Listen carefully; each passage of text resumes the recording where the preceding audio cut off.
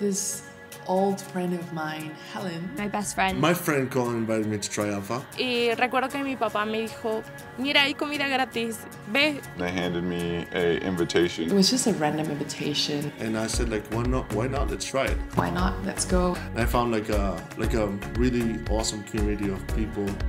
They helped me find who I was just by listening. Alpha helped me in the knowing of God. Empecé a entender que el amor es de muchas maneras. I just knew. I was a different person from that moment on. I knew I had purpose.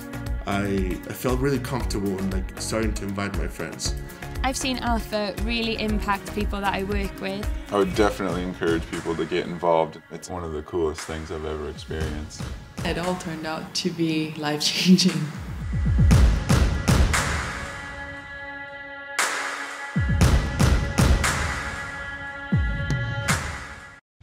Well, we've probably all heard the cliche phrase, Jesus is all we need, but is he really? Hey everybody, welcome to SJC's online worship experience. So excited you're with us today. If you're new, if it's your first time, I want to welcome you. You're in the right spot, and today we continue our message series in the book of Philippians. It's called Joy Inc., Joy Incorporated, and we're going to look at Philippians chapter 3 today. Some powerful words from Paul the Apostle. It's going to be an incredible time of prayer, worship, time in God's Word. So let's get ready to do it, everybody.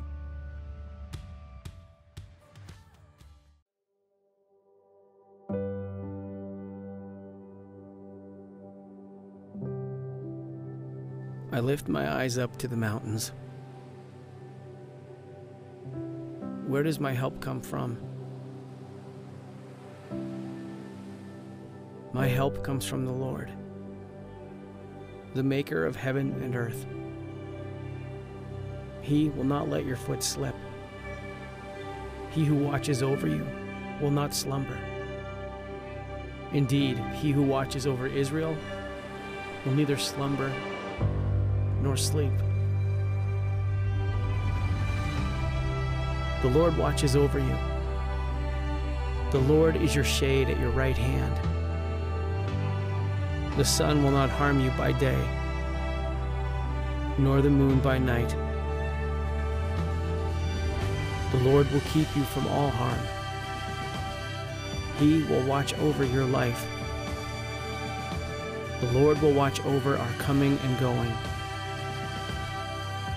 both now and forevermore.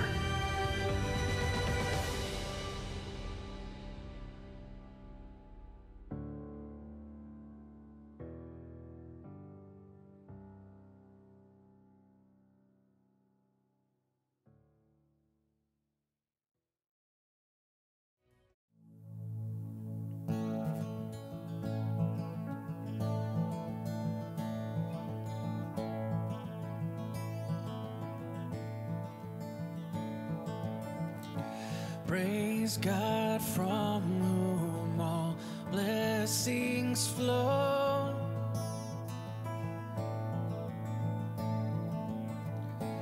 Praise Him, all creatures here below.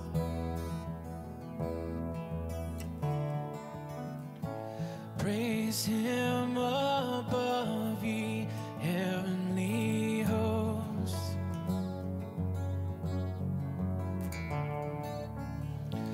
Praise Father, Son, and Holy Ghost. Praise the Father, praise the Son, praise the Spirit, now with us, every moment, all our days. God be praised. Oh, God be praised.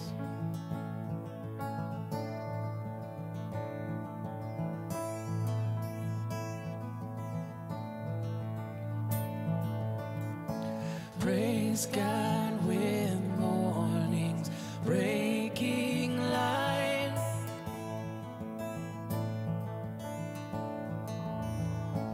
Praise Him through darkness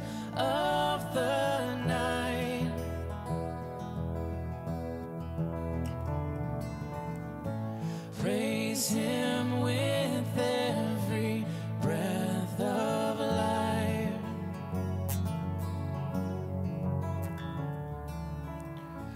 Praise him, my soul, with all your might. Praise the Father, praise the Son, praise the Spirit, now with us, every moment, all our days. God be praised, oh God be praised.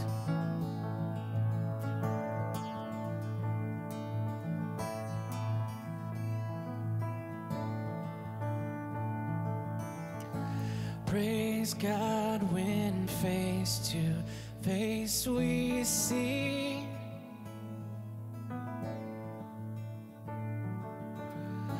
The one who died and set us free.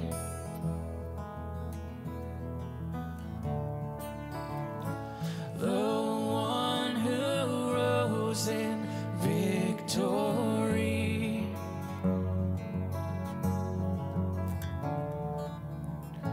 Praise now, forever, Christ our King. Praise the Father, praise the Son, praise the Spirit, now with us, every moment, all our days.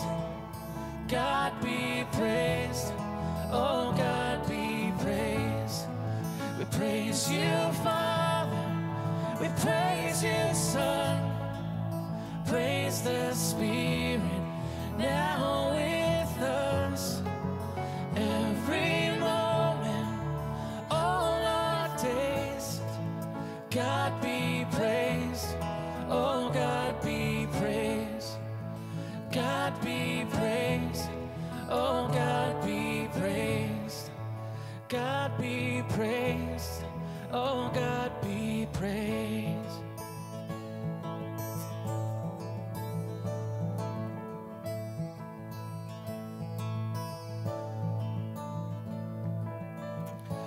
Praise God from whom all blessings flow.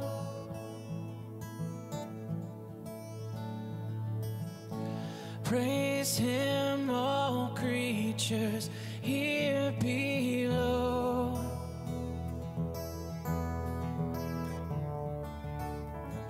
Praise him above, ye heavenly host.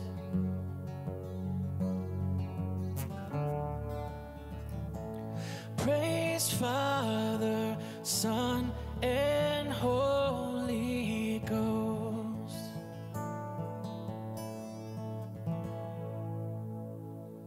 Praise God from whom. Finally, my brothers and sisters, rejoice in the Lord. To write the same things to you is not troublesome to me, and for you it is a safeguard. Beware of the dogs, beware of the evil workers, beware of those who mutilate the flesh, for it is we who are the circumcision, who worship in the Spirit of God and boast in Christ Jesus, and have no confidence in the flesh, even though I too have reason for confidence in the flesh. If anyone else has reason to be confident in the flesh, I have more. Circumcised on the 8th day, a member of the people of Israel, of the tribe of Benjamin, a Hebrew born of Hebrews, as to the law, a Pharisee, as to zeal, a persecutor of the church, as to righteousness under the law, blameless. Yet whatever gains I had, these I have come to regard as loss because of Christ. More than that, I regard everything as loss because of the surpassing value of knowing Christ Jesus, my Lord.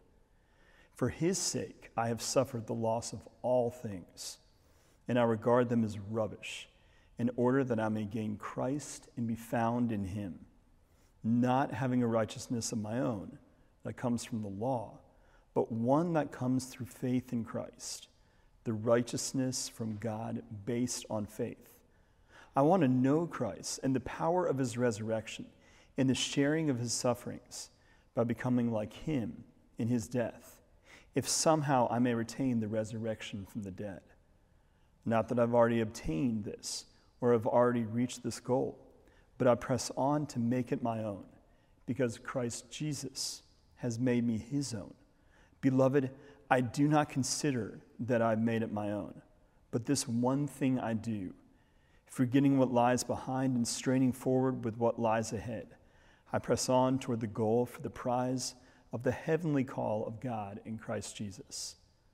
The word of the Lord. Well, hey, everybody, you know, being a pastor brings with it so many interesting reactions and responses when you're out and about, especially when you're outside of church-related settings. When people find out you're in the ministry, they often turn the volume of their personality down to the point of mute so as not to offend. Or sometimes it's just the opposite. They turn it up as to provoke a reaction of some kind. Some people become even visibly agitated, avoiding you altogether, while others are drawn in fascination, often confessing, quote unquote, their present spiritual temperature by including a list of their religious prouds and sorries, if you know what I mean. Almost like a ledger of credits and debits to their imaginary tab with God. Things like, I haven't always done the right things, and I've done some things that I know are wrong, but I'm a good person. This is always the prevailing disclaimer, the claim of goodness.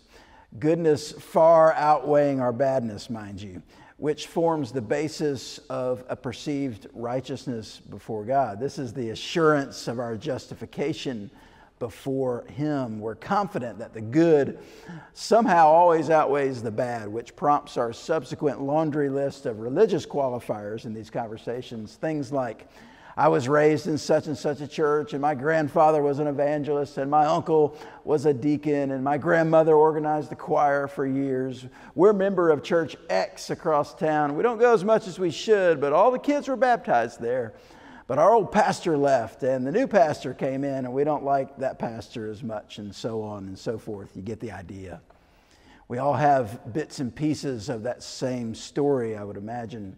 But what if I told you what I rarely have the courage to tell my impromptu confessors in the moment? I usually just nod my head and listen, because this kind of conversation usually takes place at a party or at a restaurant or on a sideline at a youth football game or soccer game. Hardly the setting to get too heavy.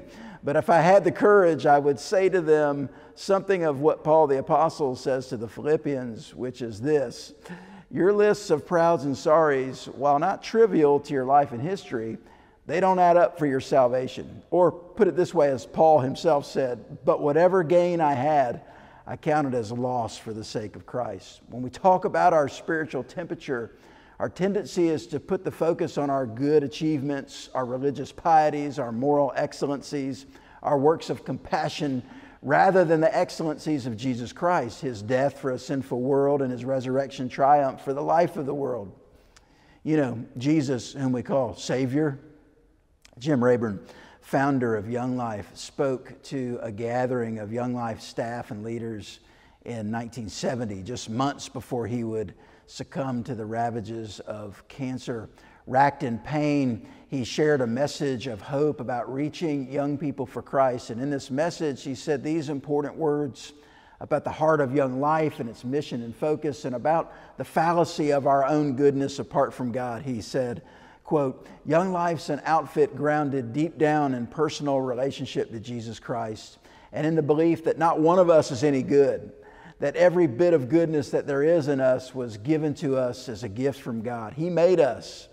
If we're good, Jim said, He made us good. If we're good, we got good by getting up close and embracing Jesus Christ. There's no other way to goodness, close quote.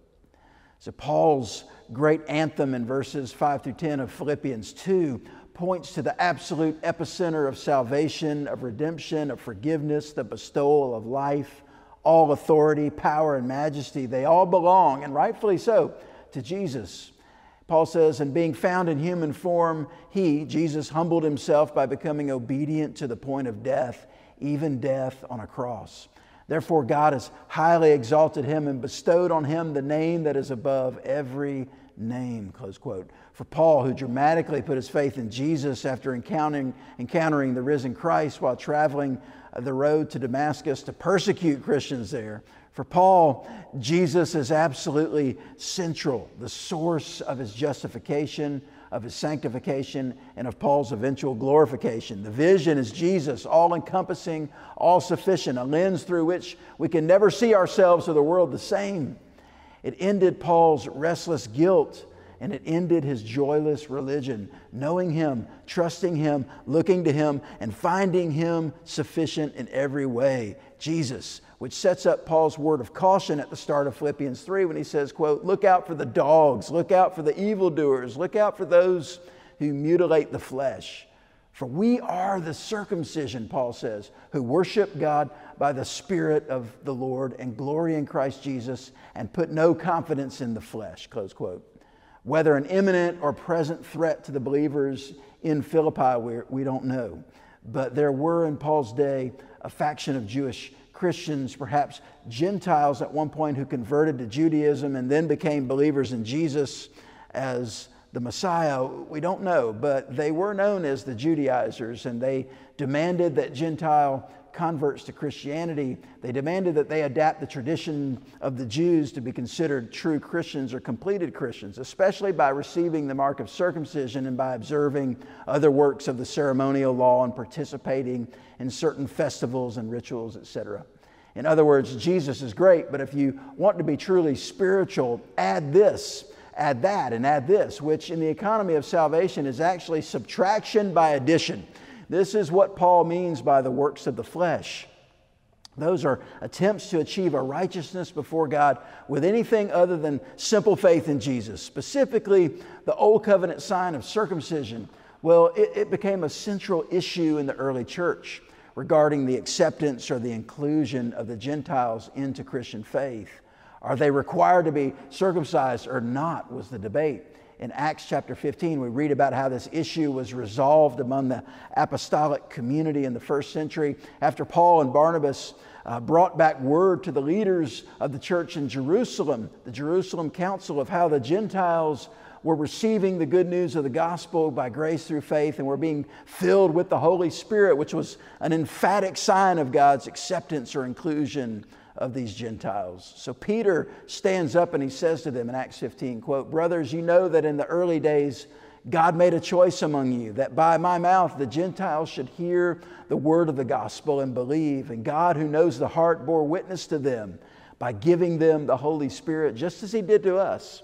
And he made no distinction between us and them, having cleansed their hearts by faith. Now, therefore, why are you putting God to the test by placing a yoke on the neck of the disciples that neither our fathers nor we have been able to bear? But we believe that we will be saved through the grace of the Lord Jesus, just as they will. Close quote. Remarkable. What's going on here? Peter and Paul and the apostolic community are recognizing the complete all in all of Jesus. Nothing else needed but faith in him, a complete and total redemption through his blood, which is why Paul is saying to the Philippians, beware, look out. Look out for what? Look out for those who say Christ is not enough.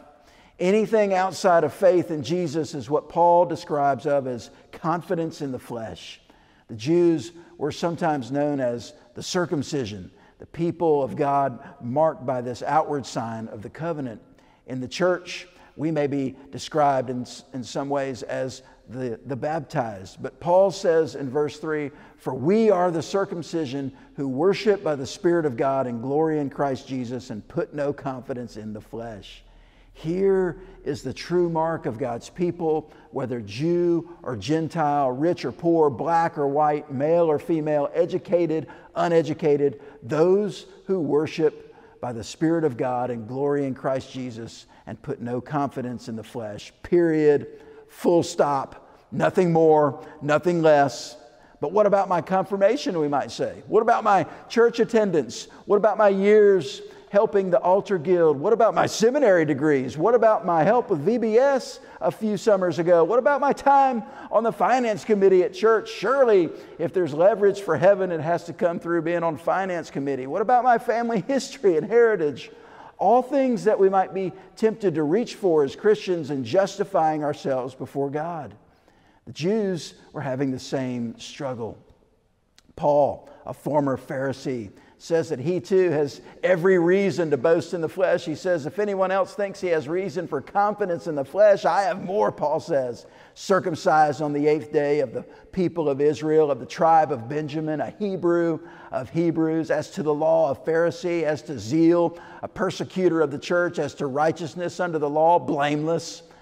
But listen to what he says, but whatever gain I had, I counted as loss for the sake of Christ.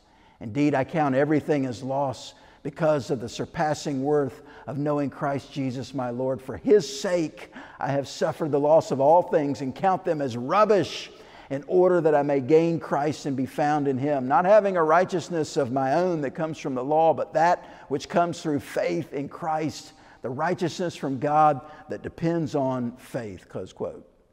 Now, Paul is not saying that his Jewish heritage is to be despised. Not at all. And we Christians should not despise our spiritual heritage found in the Old Testament as we read it. We too, as Gentiles and believers in Jesus, are the heirs of Abraham, not by works of the flesh, mind you, but by grace through faith. Not even Abraham back then was justified by works, but Abraham was declared righteous by faith alone, as Paul teaches in Romans, because he simply believed God's promise. No, what Paul is saying is that compared to the completed work of Christ, compared to the glory revealed in Jesus, the Lamb of God who takes away the sin of the world, compared to that, there's no comparison. The basis of our righteousness would be ridiculous if I were to boast Jesus plus my Bible study attendance, or to boast Jesus plus the 3 mission trips I did in my younger days, or to boast Bible studies or mission trips or church committee meetings. These don't contribute one iota toward our righteousness. They may be a byproduct of our righteousness. They may be a fruit of our righteousness, but they cannot make me and you righteous. Only Jesus can do that. Now here's the thing. Paul begins this section of his letter by exhorting us to rejoice. He says, "Finally, my brothers, rejoice in the Lord. To write the same things to you is no trouble to me and is safe for you." Paul says, I'm being repetitive, maybe, but it's okay. He says, because this is for you. This is for your safety and this is for the safekeeping of your joy. Do you know what the enemy of joy is? The enemy of joy is a performative righteousness, which is a kind of righteousness that is added to or substituted for or in place of Jesus. See, joy is the fruit of the completed work of Christ. And it's the basis of a relief that we spell with a capital R. We see it in the Gospels everywhere Jesus goes and wherever He's received. The result, true joy. The broken, the hurting, the lame, tax collectors, prostitutes, whoever it was, when they encountered Jesus and received Him, joy was never far behind. When you know that you're loved unconditionally, when you know you're forgiven eternally, then there's joy. On the other hand, the moment we add that little extra duty, that little extra requirement, our joy is evaporated under the hot sun of suspicion and comparison and fear and jealousy and condemnation, which is what your adversary loves to do most in your life, getting you to believe the lie that you can contribute to the work that Jesus performed for you, somehow making you acceptable or making you righteous. If he can put you on the treadmill of an alien righteousness, he will. If he can convince you that Jesus' death and resurrection is not quite sufficient for your acceptance and forgiveness before God, he will certainly do it. He'll put you there. If there was one thing that the adversary would like to do to you and to me and to the church and to our families, it's to steal our joy by turning our eyes away from the Savior who always lives up to his title, Savior, Rescuer. The same caution that Paul brings the Philippians is relevant for the church and for me and you today. We're so tempted to doubt the sufficiency of Jesus. We live in a time when the shiny trinkets of lesser gods, the gods who always fail, mind you, the gods that are mirages, tempt us and call to us, from psychic mediums, New Age incantations, spells, tarot card readings, New Age crystals, astrological sign craft, and horoscopes. They're everywhere, mind you, along with other forms of spiritualities rooted in paganism or creation worship. People who are professed Christians even dabbling with occultic add-ons. Why? Because they don't trust the sufficiency of Jesus. And it's not just these very dangerous idols. We every day doubt the sufficiency of Jesus, in large part because we get distracted by the stuff of life. Maybe we lose contact with the fellowship in the body of Christ. We get discouraged. We stop meditating on God's Word. We pray less and less. We just sort of begin to drift away. We forget who Jesus is, what Jesus has done. We lose confidence. We lose joy. We wonder, am I really loved? How could He love me? I'm such a mess.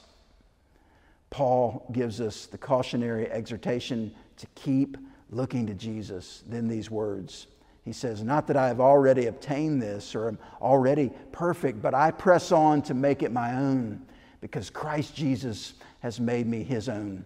Brothers, I do not consider that I have made it my own, but one thing I do, Paul says, forgetting what lies behind and straining forward to what lies ahead, I press on toward the goal for the prize of the upward call of God in Christ Jesus, close quote.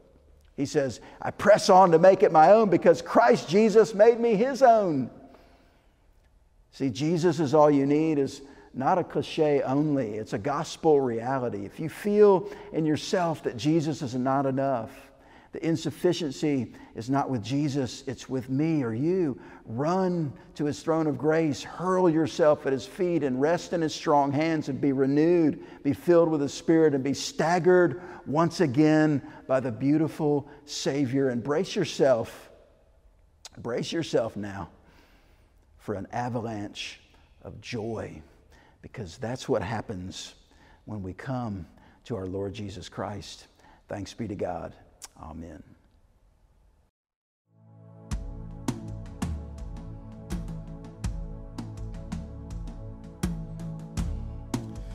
Hoping my anthem, Lord, when the world has fallen quiet, you stand beside me and give me a song in the night. Jesus, I need you every moment. I need you. And now this grace-born heart sing out your praise forever. Beauty for ashes, you find the weak and contrite, shoulder its burdens, carry it in through the night. And Jesus, I need you every moment. I need you. Hear now this grace-born heart sing out your praise forever. Oh, Jesus, I need you every moment. I need you. Hear now this grace-born heart sing out your praise forever. Whoa.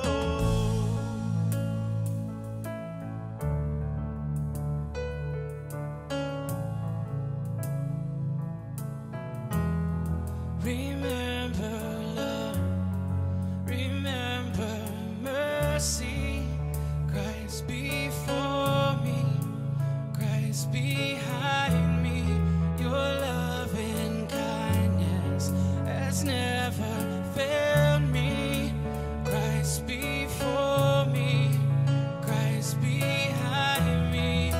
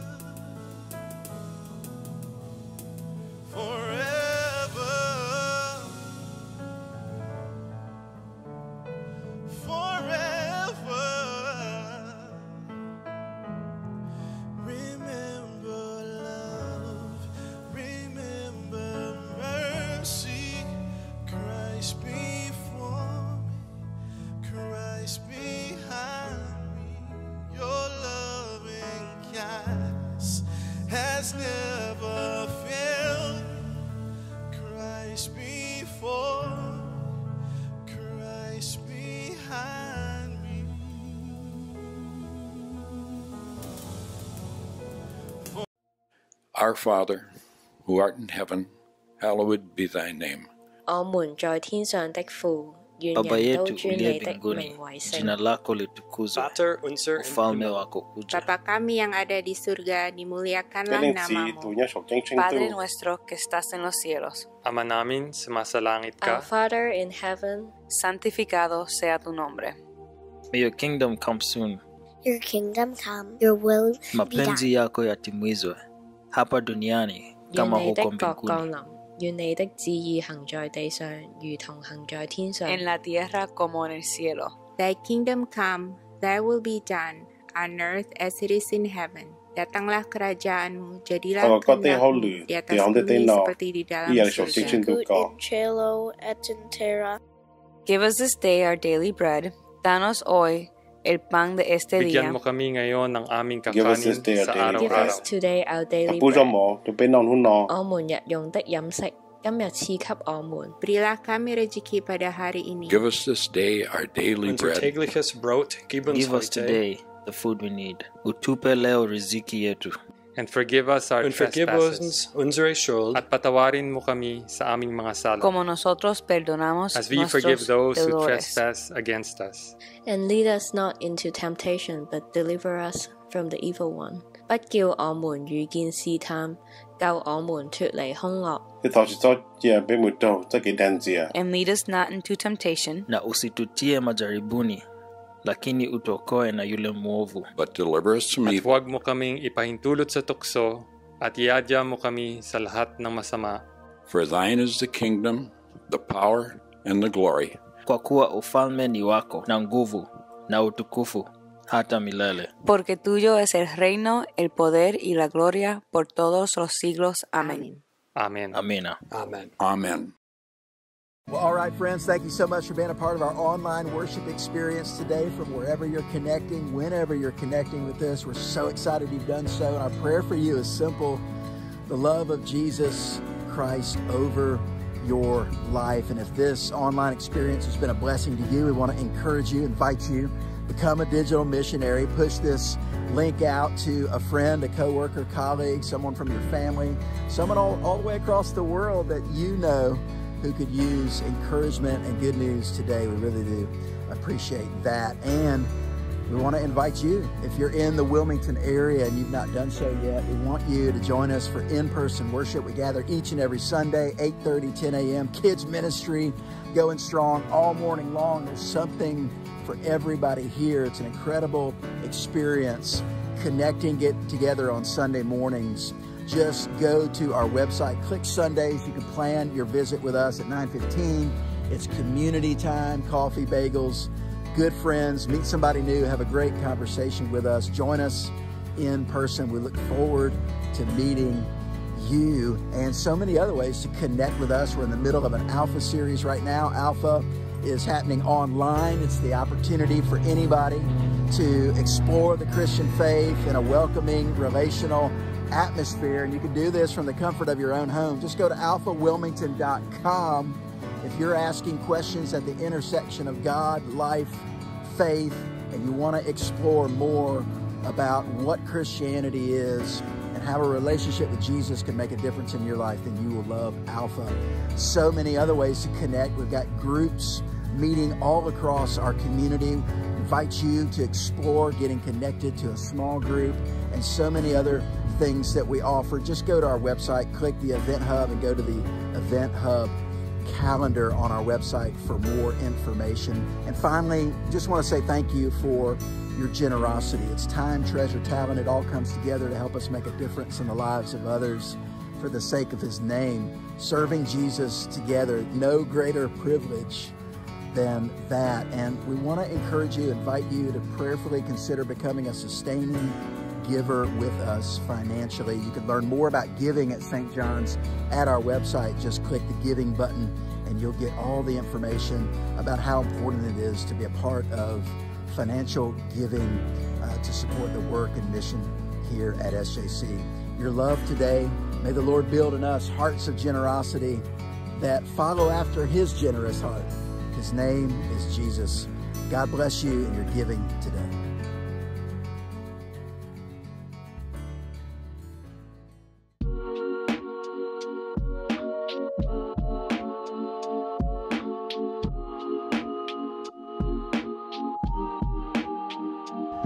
And that's about it, friends. Be cheerful. Keep things in good repair.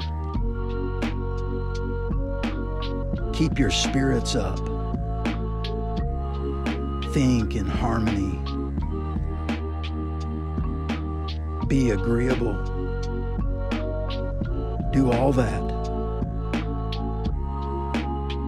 And the God of love and peace will be with you for sure. Greet one another with a holy embrace. All the brothers and sisters here, say hello. The amazing grace of the Master, Jesus Christ, the extravagant love of God,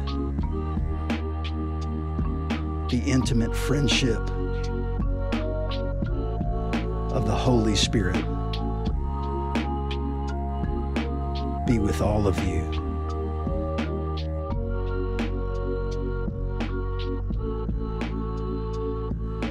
Amen. So powerful to think that the death and resurrection of Jesus is the signal of his lordship, and the sure and certain signal of his lordship, Jesus raised from the dead, means that he is king. He's sovereign. He's the Lord of all. He is the all in all. Jesus indeed is everything we need, nothing less, nothing more. And that's good news, something for us to think about as we move into the week ahead, to pray about. I know I'll join you in that. It's been awesome to connect today. Thank you so much for being with us. We want to stay connected with you moving forward. You can find us anywhere and everywhere on social media at SJCILM. Follow us there. We'll look for you there, and we hope to connect with you there. And friends, remember as you go today, Jesus loves you. He gave himself for you and rose triumphantly from the grave for you.